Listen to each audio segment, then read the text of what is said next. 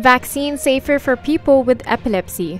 People with epilepsy can take the COVID-19 vaccine if they are among the target groups, the Ministry of Health said in a statement on Thursday.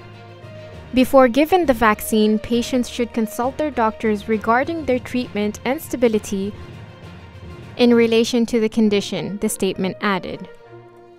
ROP nabs 3 people for smuggling narcotics in Oman. 3 people have been arrested by the Royal Oman Police for smuggling narcotics. A statement issued online by the ROP said, after a field of monitoring and follow-up process, the General Administration for Narcotics and the Psychotropic Substances Control arrested 3 people on charges of smuggling narcotic substances with the intention of trafficking and using. ROP has seized 51.4 kg of crystal drug and 20.8 kg of hashish. ROP added that the legal measures are being taken against them. New COVID-19 cases.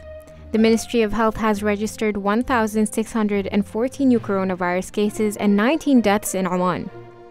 The total cases in the country have now touched 230,219 and 2,467 deaths according to the Ministry of Health.